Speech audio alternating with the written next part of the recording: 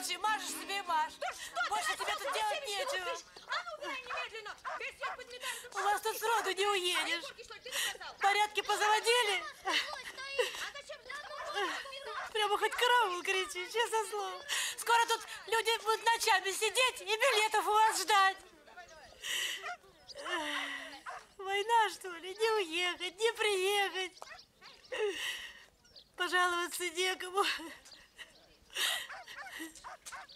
И сказать некому. И такие здоровенные поезда ходят, и одного человека посадить не могут. Что у вас тут за порядки такие завелись?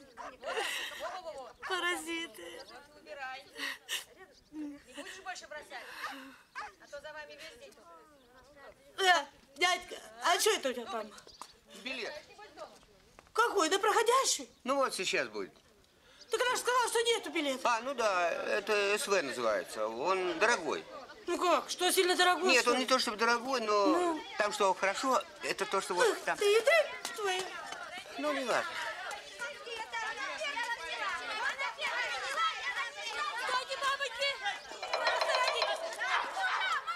Ну что, слышно? Тетя Саня, зайди с веником в буфет. Граждане, ну кто привязывает животных к кассе? То собаку привяжут, теперь бычка.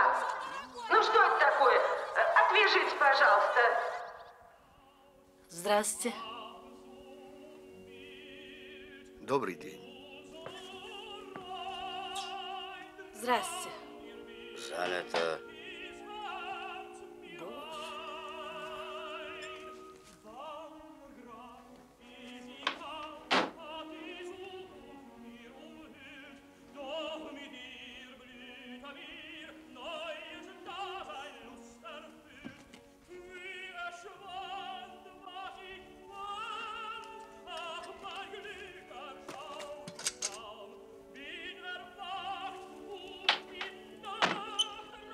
Я на секунду.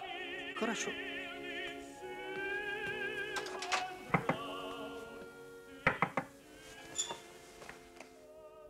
Да? Простите, ваше имя, если это не секрет. Таня. Танечка, пожалуйста, чайку организовать нельзя? Только у вас заварка, наверное, казенная. Так не надо, я сам завариваю. У меня, знаете, такая бомбочка. Ну, в общем, покруче кипяточку только. Так это вы? Я? Что значит? Со мной? Наверное. Один. Один. Угу. Так. А вы что? А это уж не ваша забота. Девушка! Слушай, что ты я же понимаешь? Уходи. Девушка! Что? Я так ехать не согласна. Так дело не пойдет. Что случилось? Ну что это такое? Что, у вас женских коек, что ли, нету? Посадили с каким-то там этим. Ну, а уже вон видите. Ну, как же так? Ну, это Что, же... пристает? Ну, как это пристаю? Ну, что это я? Ну, не переодеться, ни платье не снять, ни тапочки не надеть. Знаете что? Ну, что идите пока в свое купе, а мы что-нибудь подыщем. Да? А. До Цветновска еще далеко. Ночь ехать. Что-нибудь придумаем.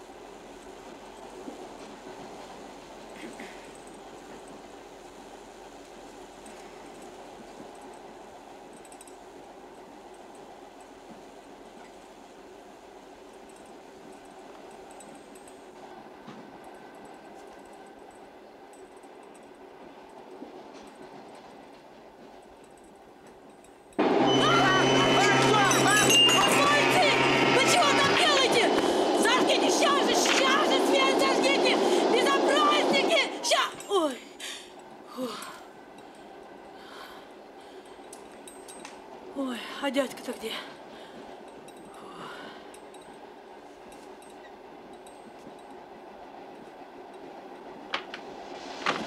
Вы чего? Ничего. Это тоннель. Да я знаю, вы-то что перепугались? Да. Заходите. Спасибо. Здравствуйте. Здравствуйте. Ляпин Юрий Николаевич. Нет, я говорю, меня зовут Ляпин Юрий Николаевич. Вы не возражаете? Что? Это вино сухое, грузинское. Мне друг прислал из Грузии. Не, я цветное не пью. Да нет, я тоже вообще-то не очень. И курить бросил. Но иногда помогает, успокаивает. Да? Ага. Тогда плесните. Вам тоже? Ага. Хватит. Хорошо. За знакомство? За знакомство. Ой, отрава! Ну и друг у вас. Нет. Вообще он очень хороший человек. Вообще-то он не грузин, а грек, но живет в Тбилиси, работает там тренером по теннису. А, простите, как вас зовут? Что? Ваше имя? Мария. Юрий.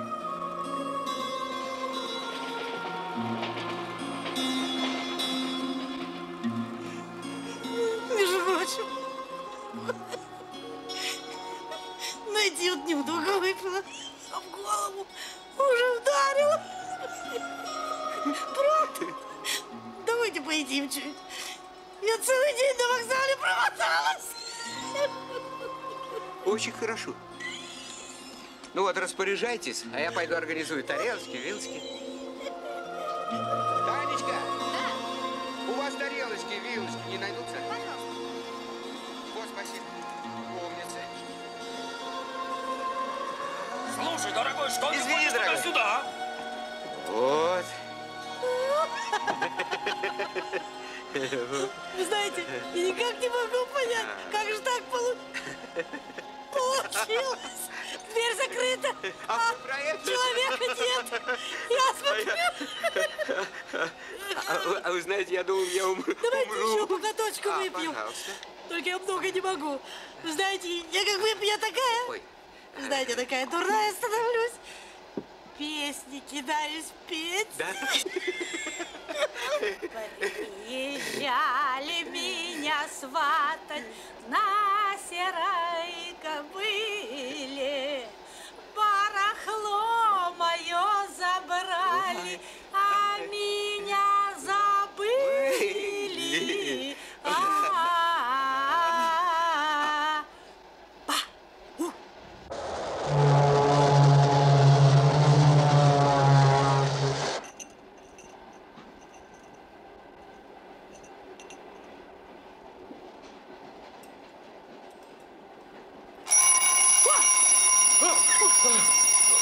А что это он? Вы что, заводили его? Да нет, это мне ребята с нашего рыбзавода подарили. Они меня разыграли. Видите, написали: не спи, рыбак, проспишь путину. Ну, ходит он ничего, ну, звонит, ну, прямо, ну, когда захочет. Вот.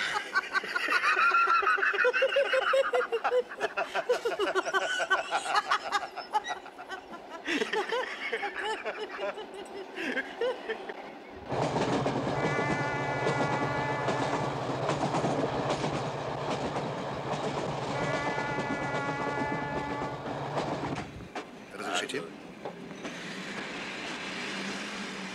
Ну что, подъезжаем, да? Угу. Ну так, Мария, я позвоню.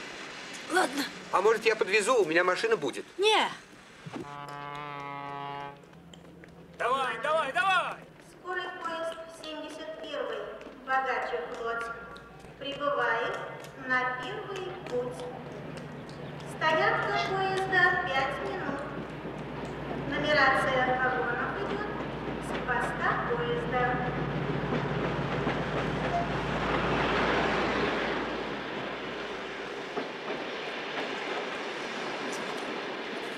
Хорошо.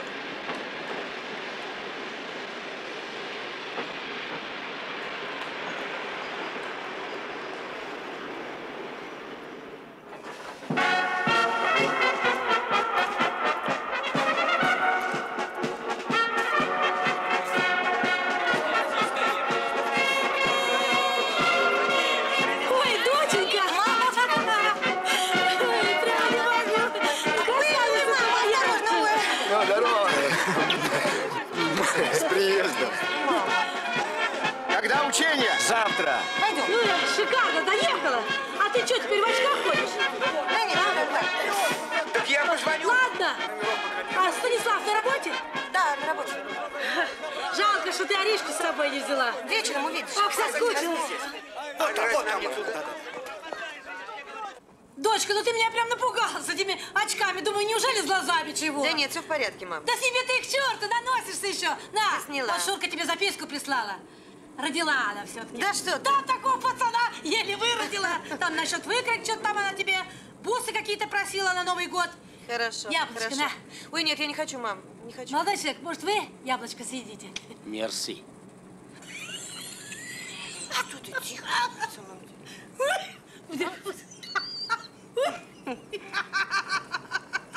Ой, мама, ну что ты делаешь? Ты моя. Ой, мама, ну что ты все ты моя. размазала? Размазала.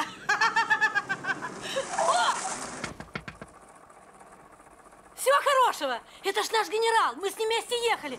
Красавец такое учение приехал принимать. Ой, а в купе-то со мной ехал. Ух, главный инженер рыбного завода, примерно моего возраста.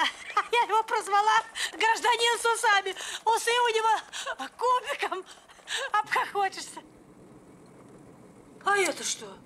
Нин, ты что, куришь, что ли? Мам, ну ладно, брось. А ну-ка брось, сейчас же! Что, ну, мам?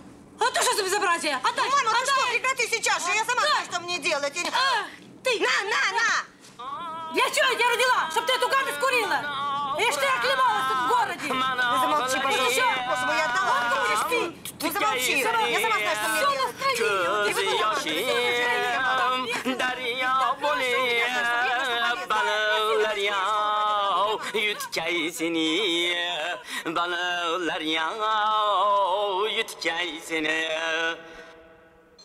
Быстрее, Нин, быстрее. Слышишь, телефон? Тебе-то что?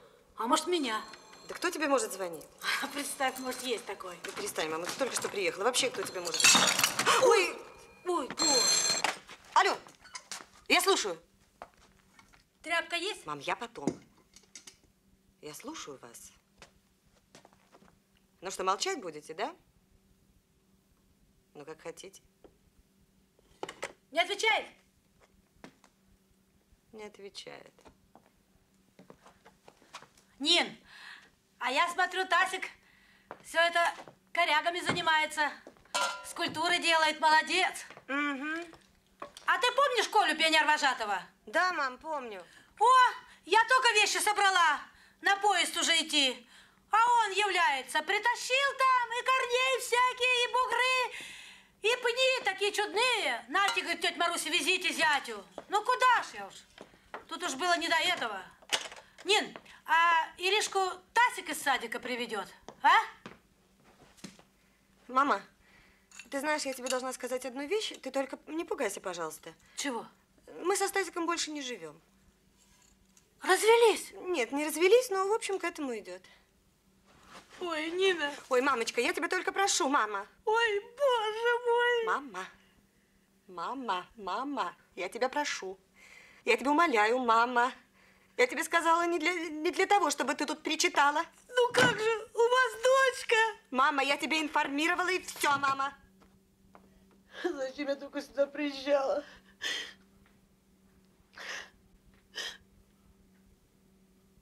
Я уеду.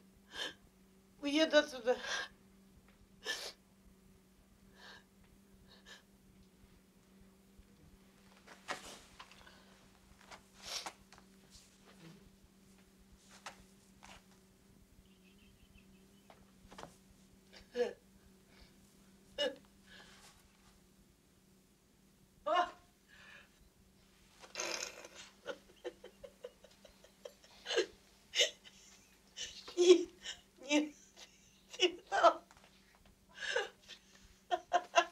Че, мам? Они прямо с этими дровяняками.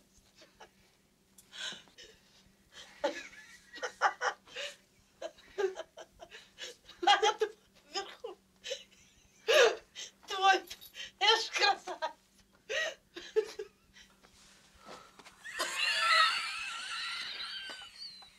Вот ты знаешь? Ой, мама!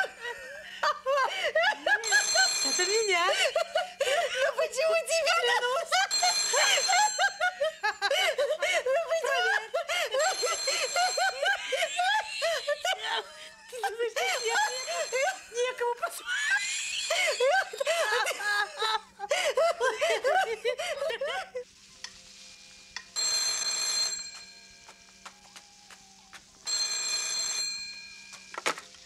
Слушаю. Опять играетесь. Вот знаете, ума нема, считай, калека. Как надоест, позвоните. Эх ты, ядрит твою. Да чтоб у тебя руки подсыхали. А? Ой, извините. Нины нету, это мама ее. Да, Марья Васильевна. Вот как получилось. А вы кто? А? Гена? А, с работы я передам. Передам. Ладно.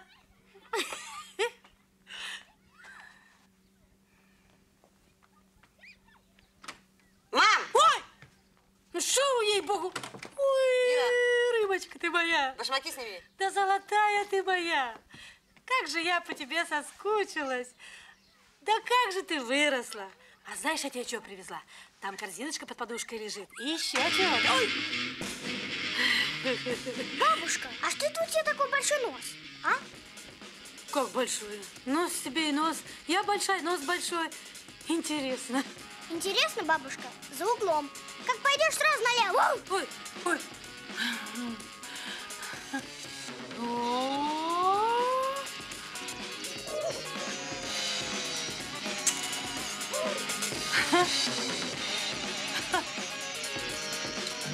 Ну что, мам, как тебе внучка? Ох, и выросла. Быстро, как они растут. Мам, ну отойди. Я тебе отойду. Я тебе сейчас так отойду. Ну, не ори, я тебя прошу, пожалуйста.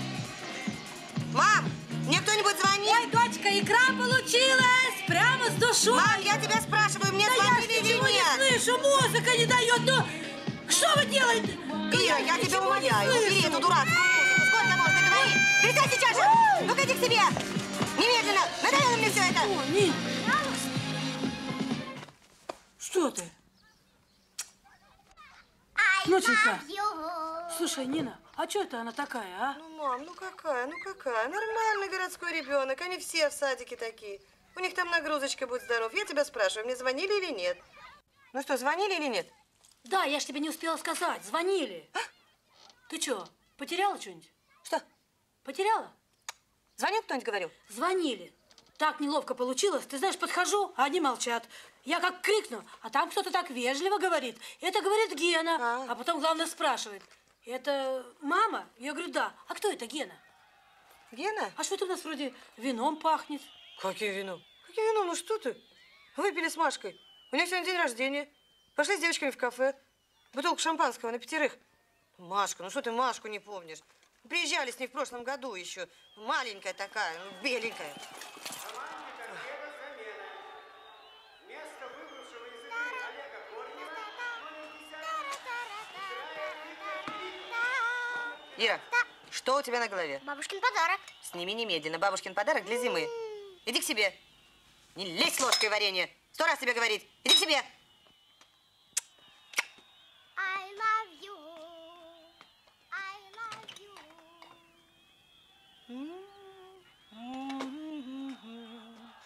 I love you. О, привязалась. Ах, и икра получилась. Вот это да. Попробуй, дочка. Я не хочу, мам, потом. Ну-ка, сейчас же попробуй. Мам, ну что ты, ну... Опа. Ну, слушай, Нин, а что это Иришка говорит, что у меня нос большой? Чё, разве у меня большой нос?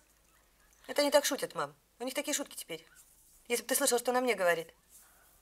А кто это такой Гена, а? Нин. Мама, Гена, это товарищ по работе. Мы с ним работаем вместе, понимаешь? Я вот здесь сижу, он здесь. Понятно тебе? Угу. Нет, мне это вообще нравится. Один раз человек позвонил уже, кто такой Гена? Кто? Конь в пальто. Гена. Гена. Крокодил. Чебурашку видала? Нин, а ты случайно отца не видала? Какого? Нашего. Он же тут. В городе где-то живет. Ха, так когда бабушка умерла, и видала красавца твоего. А что? Ну как? Интересно. Все-таки когда-то жили вместе. Ой, Маришка. Ой, дочка, ты знаешь, как он в молодости на баяне играл? Бывало, растянет баян, бабы сохнут. А один раз я баян спрятала, как же он плакал. Сейчас, говорят, семья, 2 детей, работает где-то. Все, у тебя будет хорошо. У Иришки все будет хорошо, и у меня будет хорошо. Гол в ворота команды «Буревестник» забил Анатолий Пашвыкин, номер 7. Нин! А эти забили! Видала, дочка? Баю-баюшки, бай-бай, понемногу засыпай. Помоги мне, Божья Мать, все белье перестирать. Ириш, а мама с папкой ругались, да? Может, он выпивать начал? А? Ну ладно, не хочешь говорить, не надо. Ой, Боже.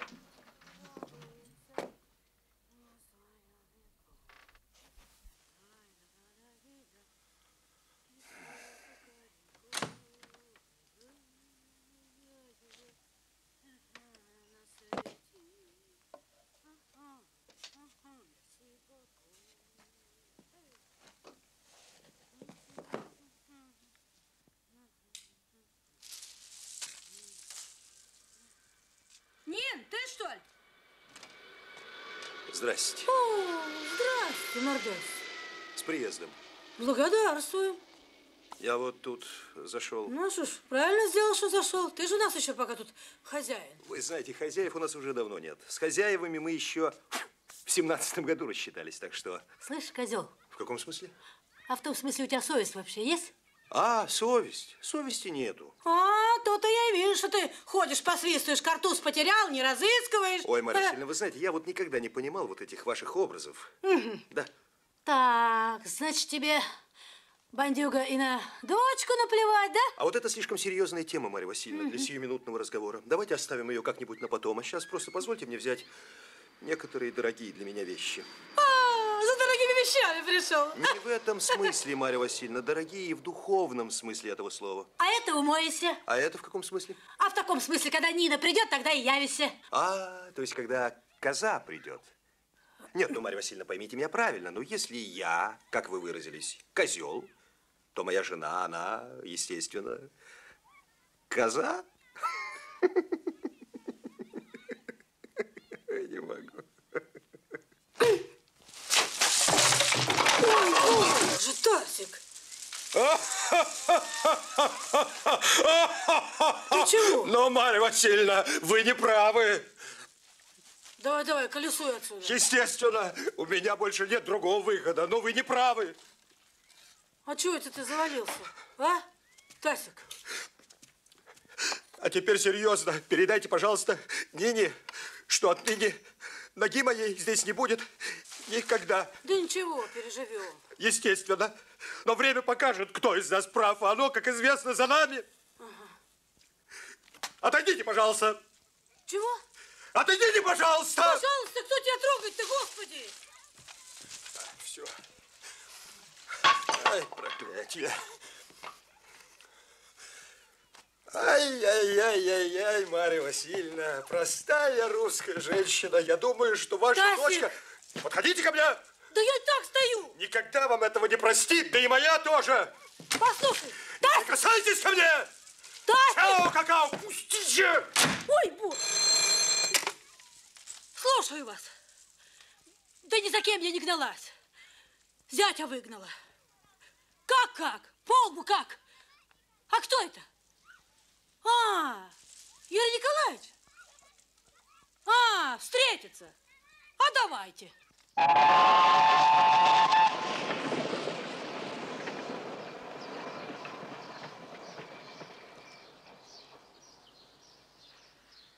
Эй, гражданин с усами. Марья Васильевна, здравствуйте. А я, между прочим, давно уже за вами наблюдаю.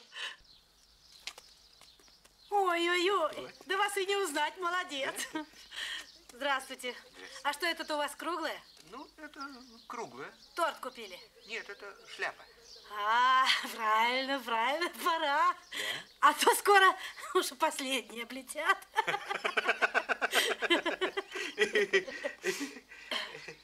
Что? Ну, что, кого ждем? Больше никого. А цветы? Вам. Чего? Да вы что? Да Боже сохрани. Чего? Ну, купите сейчас же. Что я молоденькая девушка какая. Да что тут особенно? Вот интереснее. Ну, интересно, как пойдешь сразу налево за углом. Как говорит моя внучка. Чао, какао. Ну, Марья Васильевна.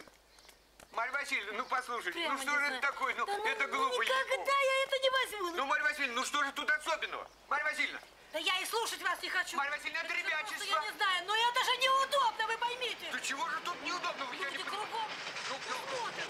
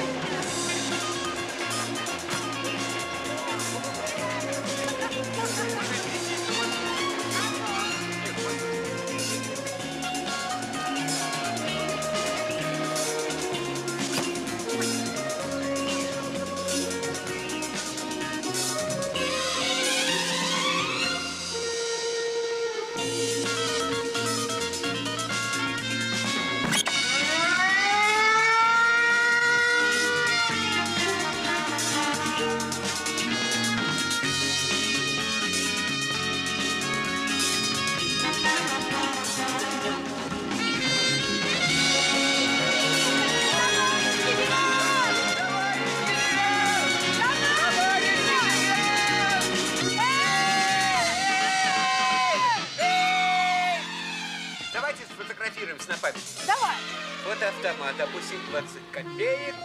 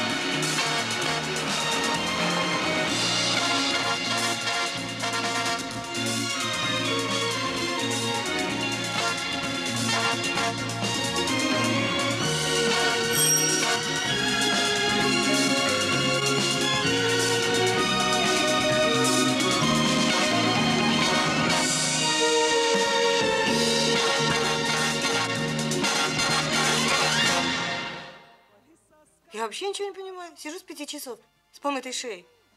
Ну, позвони, ну ты можешь для меня сделать. Я для тебя делала. Ну, спасибо, спасибо, да. Привет, подруга. Ханжа несчастная. Как ей надо, так надо. Хоть ночью. Алло. Будьте любезны, попросите, пожалуйста, Геннадия Борисовича. Ген! Да ты что, издеваешься, что ли? Ну, 7 часов уже скоро, ну. Алло. Что? Ген, да я ж тебя узнала. Куда уехал? Куда ты, Гена, уехал? Ну, понятно. Да, я поняла, что ты – это не ты. Ира, сделай, пожалуйста, потише телевизор. Я тебе вот что хотела сказать. Нет, ты выслушай меня. Ну, выслушай, в конце концов, ты так же не делают. Алло. Ну, хорош. Ну что, ну иду я, иду. Чего ты раззвонилась? О, ты дома? Ты что, не видишь? А что ты такая голая? Спать ложусь. Чего? Да ладно, нагулялась невеста. Ну, а что ж думала мне на стуле сидеть до смерти ждать? Подай-ка серую юбку, пожалуйста. На. Ира, эту передачу вообще нельзя смотреть, тем более детям. Я выброшу этот телевизор в конце концов. Иди к себе в комнату, пожалуйста, и убери там. Пожалуйста. Стасик приходил? Приходил. За что ты его ударил? Да ну его. Кого? Стасика, я тебя просила об этом. А меня не надо просить. Я сама все вижу. Что ты видишь? Что ты видишь-то? Что ты понимаешь в наших делах? О, Господи, да куда уж тут понять в ваших делах? Ты знаешь что, мамочка, у тебя своя жизнь, у нас своя. И нечего тут наводить свои порядки. И руки распускать тоже не надо. А если бы он тебе сдачи дал? Кто? Этот? Что это такое, этот? Это что еще за этот? Этот, между прочим, мой муж. И отец моего ребенка. А чего же это отец моего ребенка дома не живет? А это наше дело личное, мамочка. Тебя это не касается. Личное. Я тут с утра до вечера, как рыба об лед, я слушаю. Да знаю я. Я звонила, да. Музыка играет, хобра дома. Семейное счастье, спасибо всем. Пока. Как рыба об лед. С утра до вечера, с утра до вечера. Ира, прекрати, наконец, это безобразие. Что это такое? Куда ты опять делась? Чтобы в доме все было, чтобы все было как у людей. Чтобы одеть было что? Чтобы было что на стол поставить и шкаф повесить. Да что там? Из кожи вон лезу. Вот то-то я и вижу, что ты уже вся вылезла.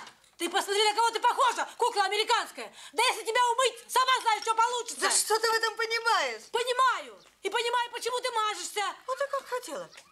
Ты хочешь, чтобы я как ты? Чтобы я всех разогнала и одна осталась, да? Это ты можешь жить одна. Тебе вообще никто никогда не был нужен. Никто и никогда. Неправда это. Да неправда. Правда, Ира. Правда. Правильно, что отец от тебя сбежал. Правильно. Я тебе сказала, выключи сейчас эту музыку. Потому что тебе всегда надо, чтобы все было только по-твоему. Только по-твоему. Где эта паршивая дрянь тут? И больше ни почему. Кто это тебе сказал, что отец от меня сбежал? Кто? Ира, прекрати свои дурацкие шутки, наконец. Дай мне спокойно поговорить с бабушкой один раз. Ты же танк, мама, ты же танк. Ты только давишь. Крушишь, ломаешь. Суешься, куда тебя не просят.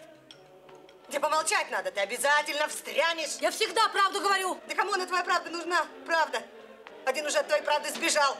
Он не сбежал. Я его сама выгнала. Любила больше жизни и выгнала. А как ты думала? Чтоб я жила с таким баламутом? Черти где шалается всю ночь летчик-фронтовик, а потом приходит, является. То трактор у них застрял в болоте, вытаскивали, а от самого женскими духами пахнет.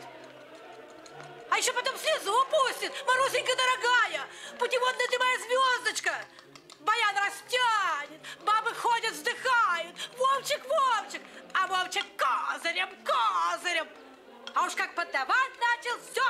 Этого я терпеть не могла. А должна была терпеть, мамочка, должна была. И врать. Да, и врать, и врать. Да ты что говоришь, дочка, опомнись. Врать лучше. Да лучше. Представь себе лучше. А кому она нужна, твоя правда? Зачем она? Какая правда? Что мне 30, а я на 35 выгляжу? Что в институт поступила и зубрила с утра до вечера только для того, чтобы из этой деревни удрать? Что работу свою ненавижу? Мужа не люблю. Вот она правда. Зачем она мне нужна? А что тебе хорошего с твоей правдой? Что ты от нее имела? Ничего.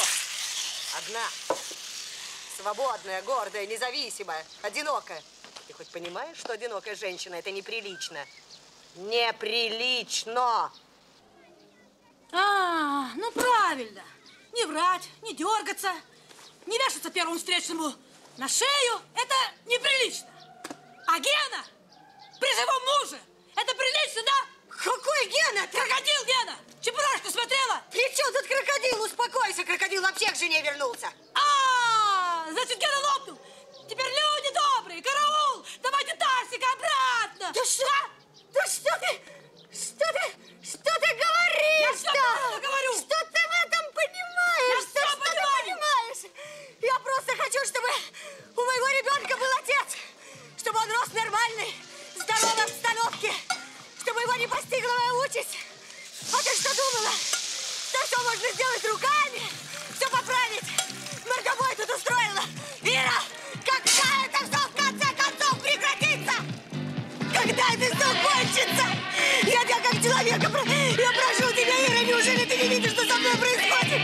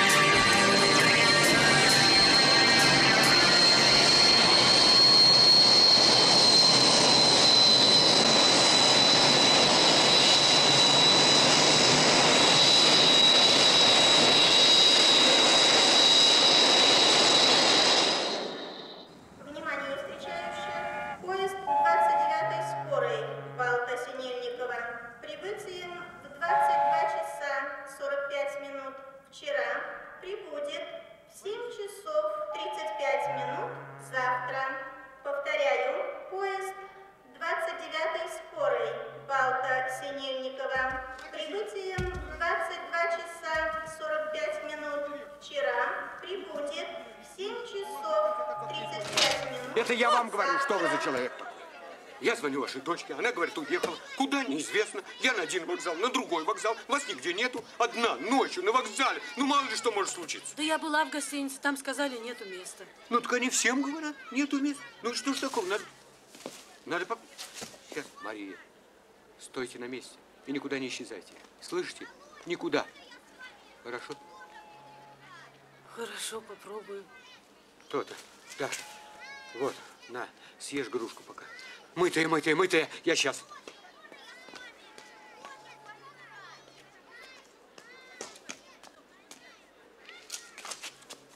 Ой, Бог! Пошли. Да ну вас прямо не знаю. Что вы пугаете меня? Поехали, сейчас берем такси и прямо в гостиницу.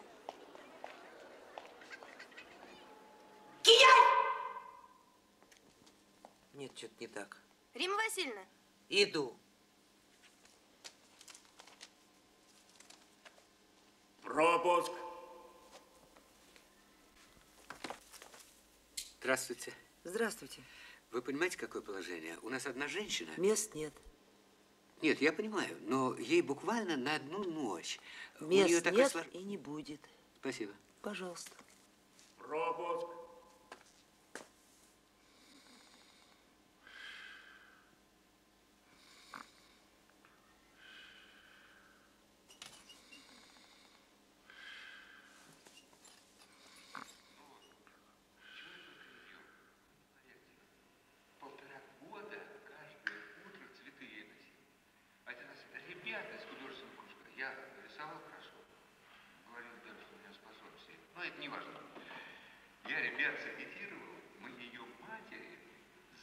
Весь огород ископали.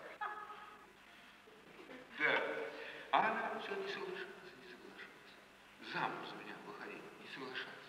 И вот один раз идем как-то вечером из кино, а там у нас там мост такой, высокий мост, метров 20, нет, больше даже. Там такая протока и такой затон. Ну, это не важно. Я залез на парапет и говорю ей, или давай выходи за меня замуж, или до свидания. Ну и что, прыгнул? Нет. Испугался? Нет, она согласилась. А если бы не согласилась, прыгнул бы? Конечно. Я любил ее. Ну вот, уже день был назначен, когда мы должны пойти в ЗАГС расписаться. В этот день я проснулся рано, места себе не находил. Думаю, пойду прощусь с друзьями. У меня друзья-рыбаки в этот день в море уходили. Я пришел, значит, они меня еще спрашивают, а что ты гуляешь? А я говорю, первый день отпуска. Ну вот, сидим, значит, а я никому про свадьбу не говорил. Сглазить просто боялся. Ну, значит, сидим в кубрике, значит, там кораблик покачивает, тары-бары, слово за слово. Ну, значит, время идет, а я все время на часы смотрю. Значит, час прошел, другой, третий, и вот остается 40 минут. Как раз я рассчитал зайти домой, переодеться и в ЗАГС. Ну, говорю, ребята, я пошел. А они смеются. Куда пошел? Я говорю, надо. Они говорят, ну, давай. А сами смеются. И дальше, как в песне. На палубу вышел, и сердце больше не билось. Уже часа 2, как мы в открытом море, ни берегов, ничего. Ой, боже мой. А как же дальше? Ну, потом 3 пути находил на сейнере, потом техникум, так вот к рыбацкому делу и прибился. Ну, художество забросил. Ну, и правильно. А то был бы какой-нибудь художник Ляпин, абстракционист проклятый. Вообще-то, Юрий Николаевич, в наше время одинокий мужчина, ведь это неприлично. Почему? Уже сколько лет одна и ничего? И одинокая женщина тоже неприлично. Неприлично. Шли бы вы спать. Все-таки у вас есть номер, койка. Слушайте, сидите спокойно. Я об этом больше ничего слышать не хочу. Слышите? Пропуск! Господи, а чего вы все с собой носите? А я всегда все с собой ношу. Вы знаете, когда я в командировках, мне всегда снится один и тот же сон. Страшный. Как будто я возвращаюсь из главка в гостиницу, а меня выселили. И в номере моем полно иностранцев, а портфеля нигде нет. А там вся отчетность. Документация. Девушка, мне нужно адрес найти человека. Коновалов Владимир Иванович, 25-го года рождения. Павлик, иди домой, детка, давай скорее переодеться надо. Давай быстренько, быстро. Женщина, вы кого ищете, что ли? Я же мама. Да вот Коновалов Владимир Иванович, вы не знаете, где он? Вы лучше. Может, в магазин пошел? Возьмите, пожалуйста, Подождите мои его. газеты. Анна Васильевна. Спасибо. Уже взяла. Павлик.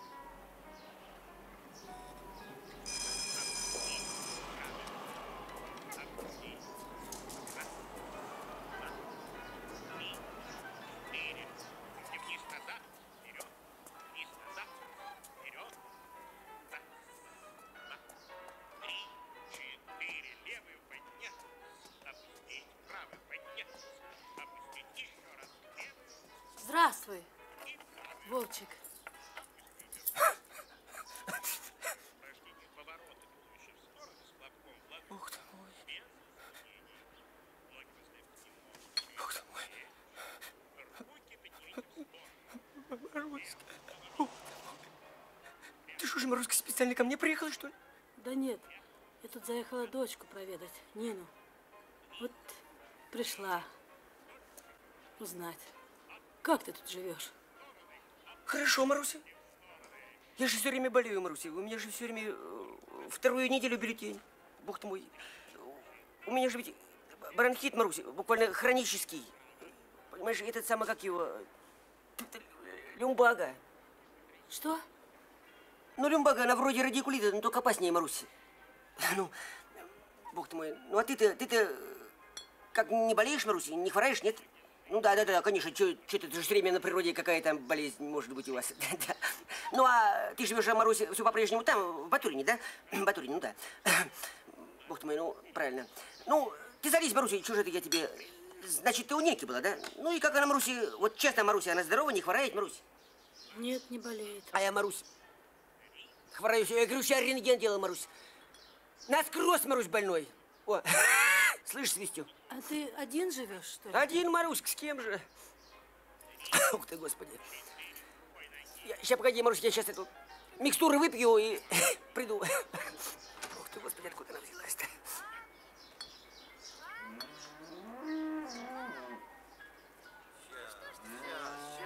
Слава, привяжи ее. Я там, Марусь, чайник поставил. Ты пока вот сладенькую поешь. Может, яблочко хочешь? Вовчик. Держи. Ну, рассказывай, Марусь. Ты все там живешь-то? Там. Ну да. Ну, работаешь? Ну, а как же? Да. Мужа есть? Угу. Кто он? Да там один. Ты не знаешь, инженер главный. Главный инженер, бог мой. Главный инженер чего? Рыбзавода. Рыбзавод, это хорошо. Поздравляю, Марусь, поздравляю. Ну, у меня тоже, Маруся, как говорится, жизнь буквально сложилась. Занимаю ответственный финансовый пост. Вот оклад, Маруся, хороший. Ковер купил. За мотоциклом в очереди стою, Маруся. Вот буквально сейчас в Крым съездил по путевке подлечиться. Так ты один живешь, без семьи? У меня же 2 сына, Марусь. Золотые ребята. Фу-фу-фу-фу-фу. Здоровая, Марусь, не болеют никогда. В общем, Марусь, жизнь, как говорится, Марусь, сложилась. Жаловаться грех. Грех жаловаться, Марусь. Один уже служил, женился. Второй вот буквально сейчас вот в армию пойдет. Так ты тут-то один живешь? Опять 25. Ну, один, Марусь. Ну, у меня же работа ответственная. Мне же тишина нужна буквально днем и ночью. О, у меня же, Марусь, дом полная чаша. У меня же все есть. И грамоты, ценные подарки. Погоди сейчас, Марусь, погоди. Во, Маруся, акварель. Инна, вас к телефону, Прага. Инна, к телефону, Прага. Инна Николаевна, вас сохранится? Иду. Инночка, скорей, Прага.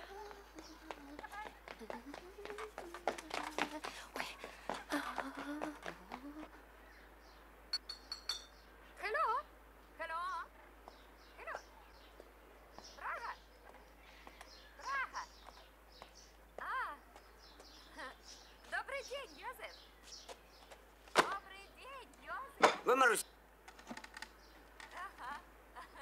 столько работы накопилось, Марусь. Мне же работать буквально некогда, Марусь. Я же все время хвораю. Все время. Ты же знаешь, я же 2 недели бюллетенил. Ты как, не хвораешь? Ну да, что тебе болит? Ты же целый день там на воздухе торчишь. А я, Марусь, все время хвораю. Вот мне выйти некуда буквально в магазин, даже хлеба купить не могу буквально. Соседа попрошу, принеси, Вась. Вареник! Погоди, вареник! Погоди! Здравствуй, здравствуй, вареник, здравствуй! Коновалов. Здравствуй, Золечка, здравствуй! Слушай, вареник, ты не обижайся, но ты в этой одежде на фантомаса похож. Похмелился? Вареник, неудобно, у меня женщина. Ага. Слушай, вареник, я же тебе рубль должен. Погоди. Прощай, Погоди, вареник. Коновалов. Маруся, дай скорее рубль. Погоди, вареник. Маруся, ну давай скорее рубль. Ты уйдешь, вареник-то, Маруся. Вареник. Спасибо, Марусенька.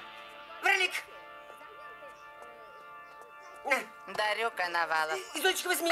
Не надо. Спасибо большое тебе, вареник, за твою доброту. Пожалуйста. Большое спасибо, вареник. Ты постой, постой, красавица моя! Маруся, милая, ты же моя тыща! Погоди минутку!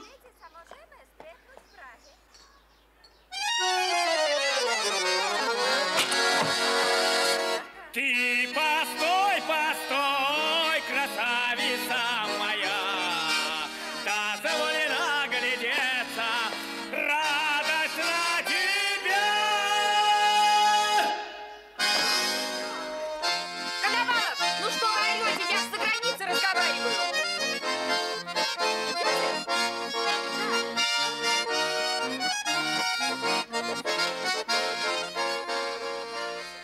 Жалко мне тебя, Володя. Правда, жалко. Бог ты мой.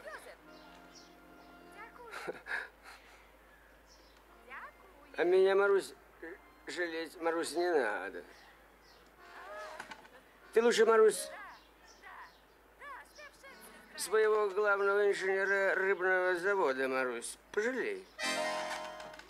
Понятно тебе? У вас там, наверное, в семье-то всю неделю рыбный день. А у нас, Марусь, в квартире газ. Ну что ты городишь, Володя? Бог ты мой, жена рыбного инженера. Какое счастье!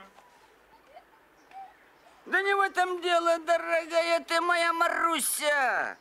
Я ведь тоже был и главным, Маруся, и старшим. А теперь я, Маруся, просто рядовой бухгалтер РСУ номер 7. И я счастлив, Маруся, потому что я ни от кого не завишу, Маруся. Хочу шляпу натягиваю до самых бровей, а хочу перед кем-то снимаю, перед кем нужно. Понятно, Маруся? А через 3 года, Маруся, я буду на пенсию. Приеду к тебе в Батурино, в деревню на мотоцикле. Ты меня вообще, Маруся, не узнаешь. А что ж ты раньше не собрался? Раньше, Марусь, я не мог, Марусь. А с кем бы я мать больную, Марусь, оставил? Уж сколько лет прошло, как мы схоронили ее. Она бы, Марусь, любила. И я любила тоже тетю Дашу. И, Вовчик, и тебя любила.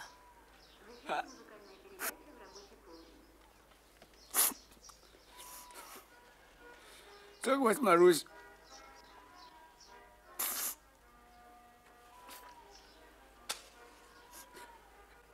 жена, Марусь, найдет себе другого.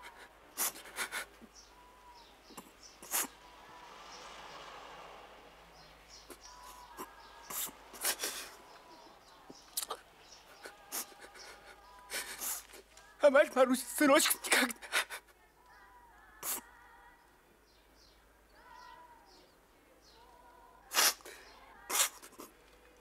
Не надо плакать. Как же, Марусь, не плакать, Марусь? Того, что имеем, Марусь, не храним. А вот потеряв, что плачем. Чего ж теперь плакать-то? Приехал бы в деревню. Ты что мне чужой? Отдохнул бы. такая, Марусь, деревня. Вот ты думаешь, что ты говоришь, Маруся? Даже на работу идти надо, Марусь. Министерство, а ты, блядь, деревню. Деревня. Вот моя деревня, вот мой дом родной. Погоди, Марусь, я сейчас приду.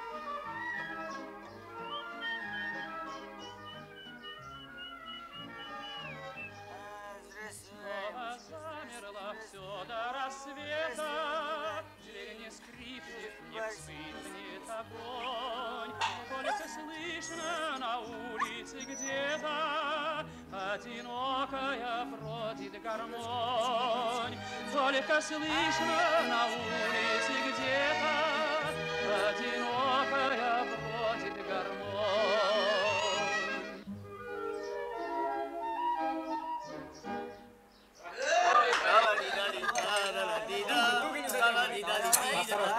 Вот только не этому.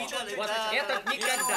А вот идешь, куда пошел? Куда пошел? И куда пошел? Давай возвращайся. Постой. Подожди, слушай. Он увидит, между прочим. Я тебе все равно поймаю. Ты Подожди, ты не хочешь.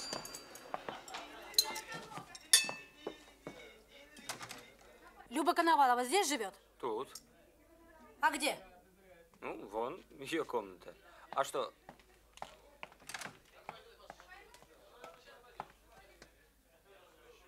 А где она? Ну, так ее дома нет. Ну-ка, пойди сюда. Так. Тебя как зовут? Кирилл. Ага. Гуляете? Ага. Собираемся. Так. А вы кто? Кто-кто? Конь в пальто. А мы тебя ждем. Закрой дверь. Ищевала Сара. Давай, давай, закрывай, закрывай. Ишь, отрастил патлы, Кирилл Владимирович. А вы присаживайтесь. Эх, нахальные же какие. Ты когда последний раз отца видел? А, вот оно что.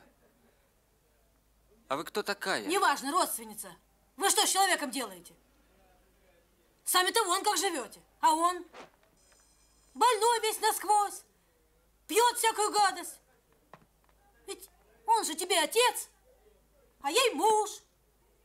Ну как это на свете люди живут, сердца никакого нету?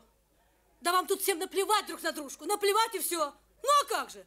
Живет человек, слава тебе, Господи, умер, еще лучше. Да ведь вам тут что? Музыка, волосы, такси, здрасте, мордасти и все. А то, что отцу родному не на что даже на работу доехать, что он загибается в конец, вам тут все равно. Ты что? Уйдите. Что, я не права, скажешь? Чего молчишь? А? Что с тобой? Ой, Бог!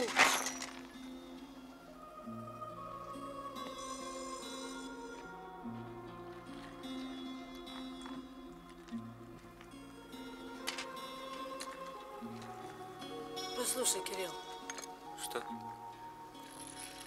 Да я знаю, с пьющим человеком жить тяжело. Ты понимаешь, я просто была у него сегодня. Так его стало жалко прямо до слез. А тут еще дома. Представляешь, муж от дочки ушел, а там внучка маленькая. Ну вот я хотела поправить. И взяла его, ткнула кулаком прямо по лбу. Еще хуже наделала. Теперь надо вроде найти и извиниться. У вас сегодня праздник? Да нет, я завтра в армию ухожу. А вы все-таки кто? Мария Коновалова, деревня Батурина, улица Красина, дом 6.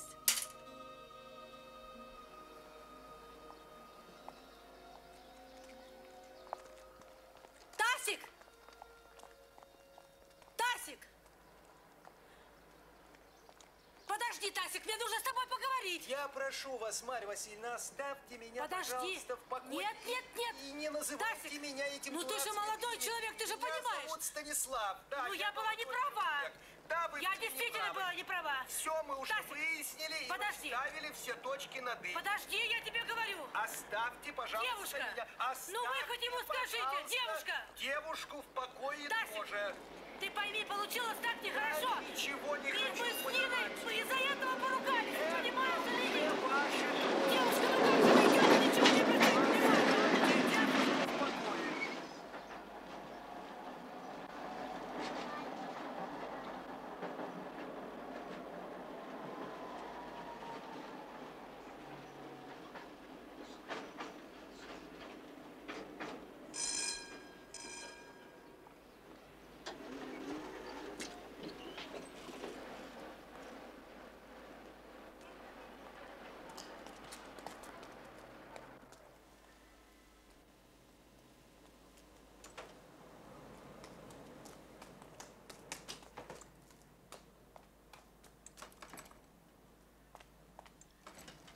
Здравствуй, Детечка.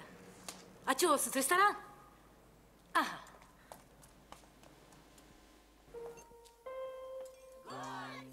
И в конце, пожалуйста, 2 кофа. Ну, черные, разумеется. У нас других нет. Ну зачем ты здесь сел? Ступай. Добрый день.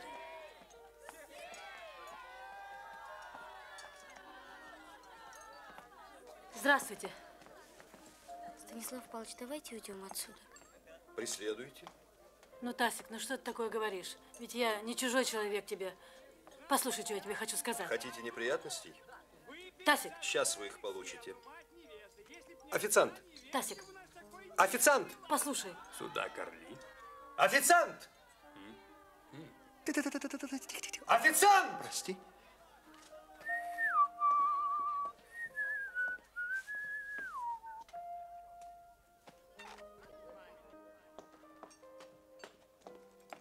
Здравствуйте. Слушаю вас. Официант. Да? Вот эта женщина. Официант, в общем, мы пришли отдыхать, а вот эта женщина, она ненормальная. Я убедительно прошу вас, уведите ее отсюда. Чеканутая. Тасик, ну зачем тебе это надо? Официант, я вас убедительно прошу. Может быть, мы действительно пересядем вот за тот вот столик. Вам там будет удобно. Ой, боже, откуда ж ты взялся такой красавец? Я тут живу недалеко. Иди, занимайся своим делом. А я вот своим делом и занимаюсь как раз. Я с Тасиком хочу сидеть.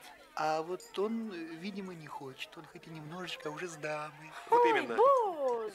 Пересядем давайте. Пойдем, голубок. Вот и хорошо. Что будем кушать? Попить чего-нибудь холодненького. Содержание предыдущих серий. В городок Клойстерген навестить дядю Джаспера и свою невесту Розу приезжает Эдвин Друп.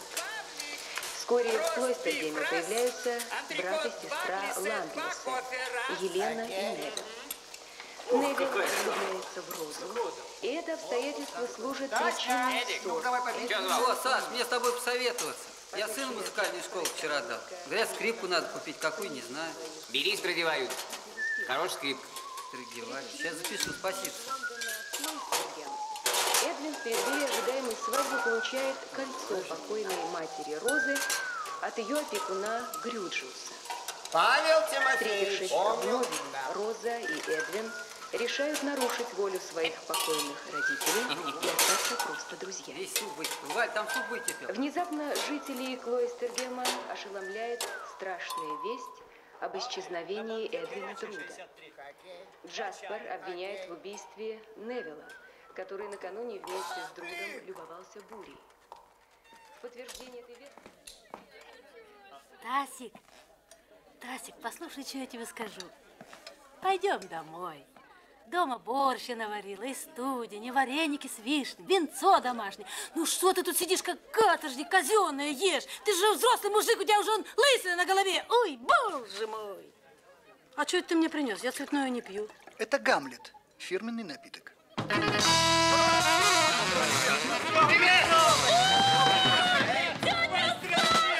Александр Александрович, как хорошо, что вы пришли.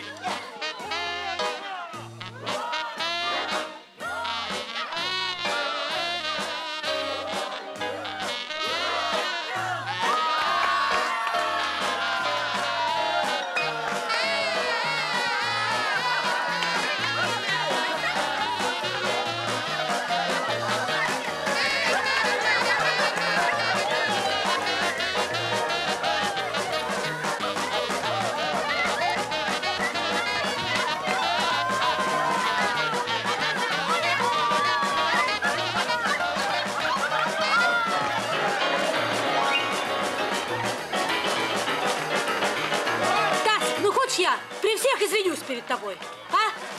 Тасик? Ну, не... Тасик, хочешь?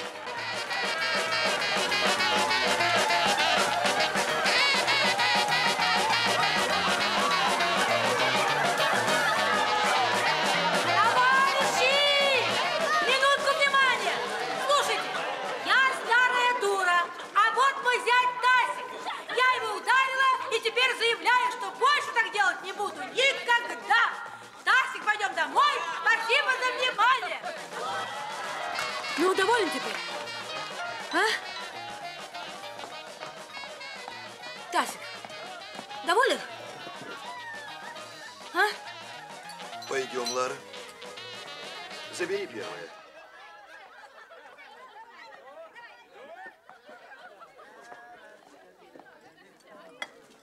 Тасик! Я никакой вам не Тасик, а Станислав Павлович. Кушай, Лара.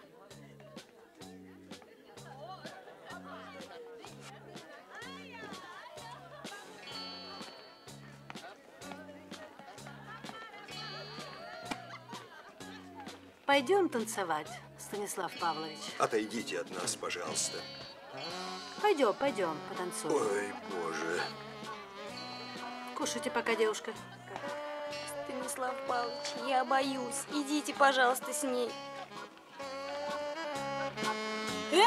Комсомольцы! А ну-ка дайте станцевать приезжему человеку. Девчата, подвиньтесь. Ты права.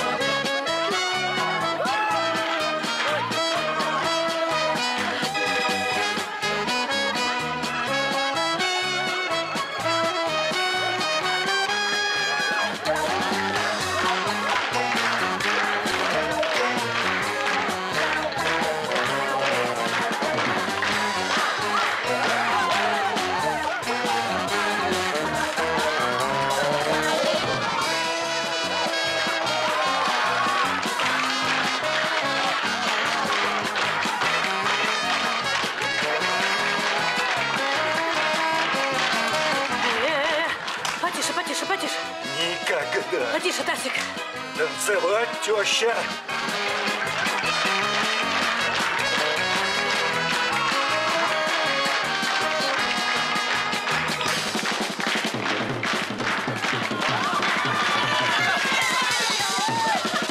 Давай, давай, Викторий! Я сюда!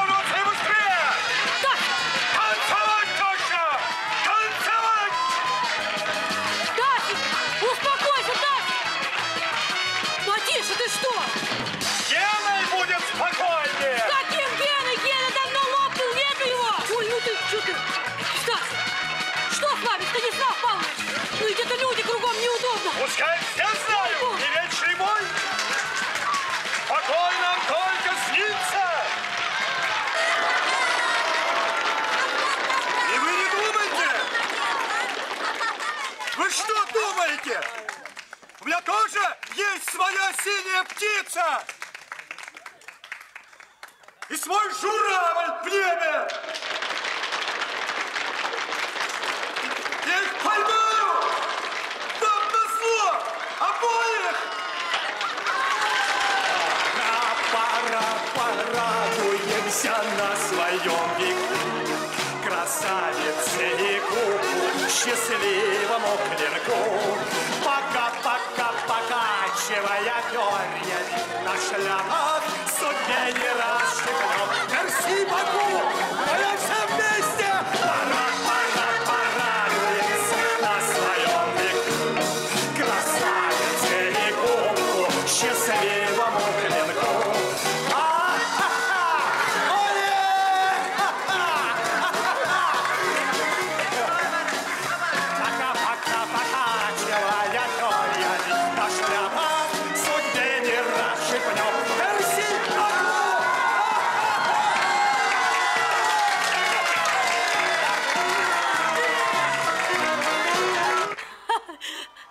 Спасибо. До свидания. До свидания.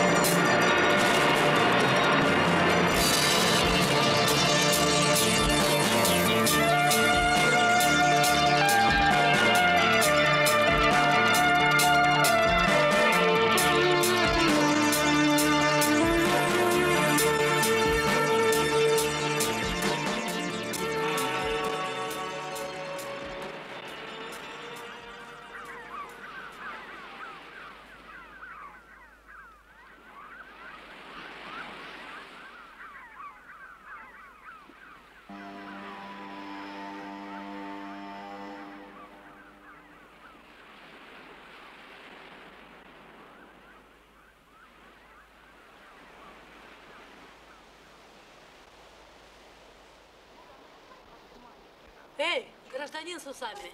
О, здравствуйте! А я уже без усов. Вот, сбрил. А зачем? Ну как же, вам же не нравилось, ну? Ну, не нравилось. Незаметно. Вот, видите? А так лучше. Ну ничего, ботал он всю жизнь без усов. А бабы по нем сохнут. Нет, ничего, только с непривычки к губе прохладно. А что случилось? Да, вот вам ключ. 615, 6-й этаж, вещи уже там. А что случилось? Спасибо. А я вашей дочке звонил. Она с ума сходит. Ну, я решил, что вы не придете. Дочь, что случилось? Вы понимаете, я решила вернуться к мужу. Кому? К мужу. А вы что, его видели, да? Видела. Ну и что? Ну что, плохо. Работает неизвестно где. Выпивает. Да домой повезу его. Знаете, как говорится, где родился, там и сгодился. Ага. Да-да. Ну, правильно. Да, правильно. А это... Но ведь столько лет... Ну, это, конечно, не главное. А как же... Ну, это не важно.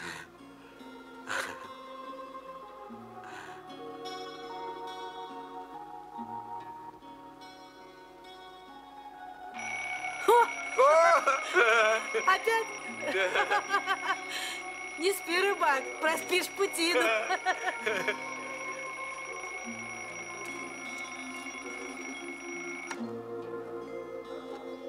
Ну, как говорила ваша внучка. Счастливо. О, не туда.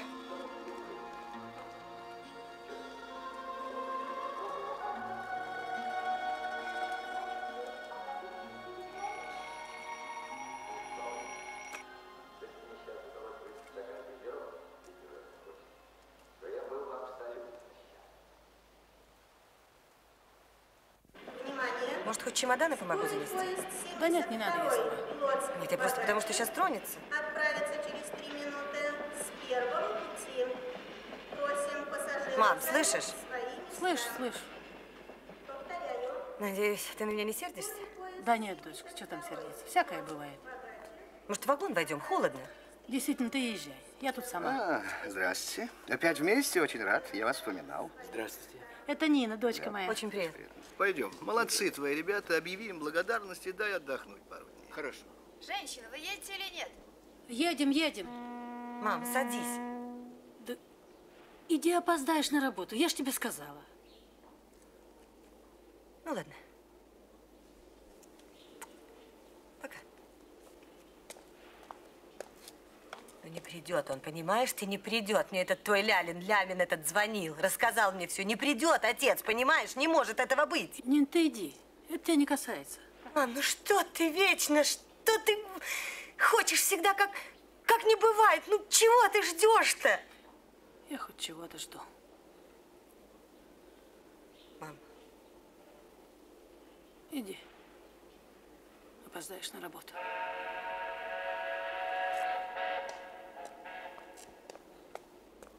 Женщина, ну если вы едете, заходите уже.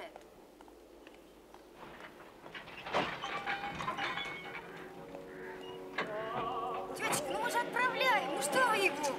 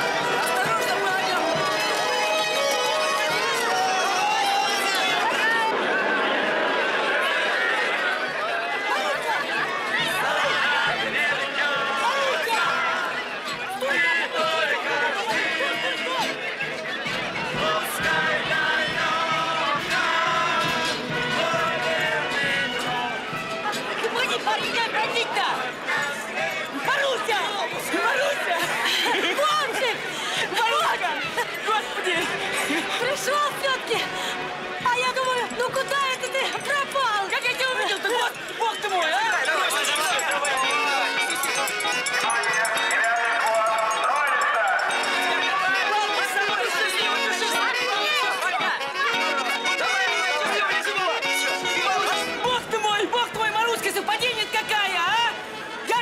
сыном младшего в армию провожаю, Маруська! Идемте с ними познакомлю, тут я все их жена и... Ты что? Мы же с тобой! Но мы уже с тобой должны ехать!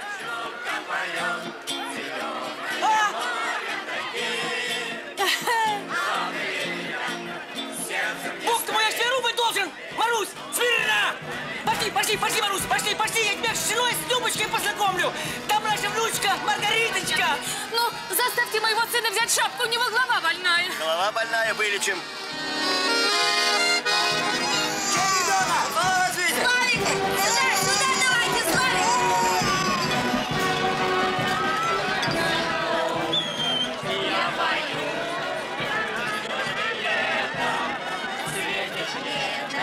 Вот он, Марусенька, вот он мой сын! О, вот! Кирилл, а ты не постригся? Познакомься с ним, Марусенька! Благослови защитника Родины и Отечества, Марусь!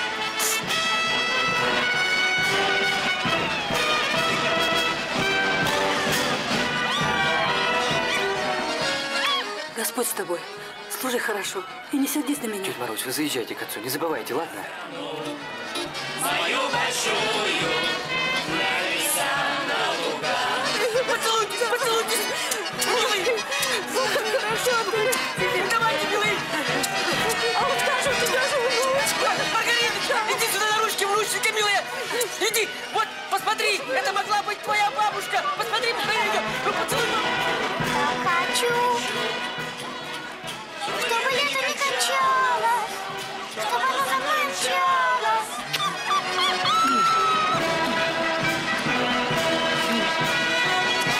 Чтобы маленьким и взрослым. Девочка моя, мой родной, иди,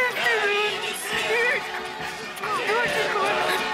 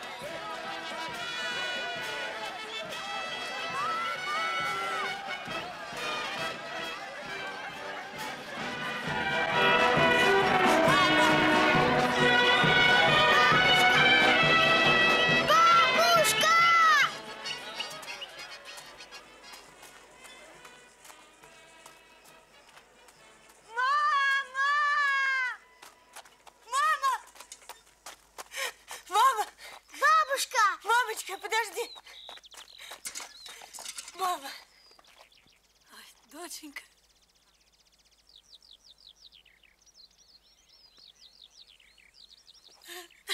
Давай я помогу. Давай. Да ничего. Ты сумку сама, я сама. Ой, мамочка, я как подумала, что тебя не увижу, так испугалась. Да? Куда я от вас деду? Господи. Ты не сердись на нас, мам. Сами поругались, сами будем разбираться. Что кричали? Ничего, дочка. Что, Ирочка? Мы свои. Чего там нам еще мы будем спрашивать? Кто что сказал?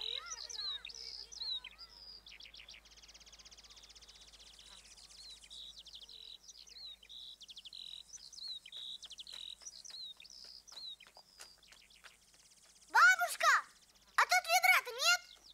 Как же ты теперь уедешь-то, а? Придется остаться. Останешься, бабушка. Ой, что такое? Чего? Что случилось, Ира? Что такое, Ирина? Ведра нету, бабушка. Чего? Как? Так, я пришла Как сюда. это нету ведра? Ой, я как ж ты меня напугала. напугала. Где это ведро-то? Ой, где? я Куда вы? Ира, что ты делаешь? Вы же видели, я была мне сосна, а потом ты что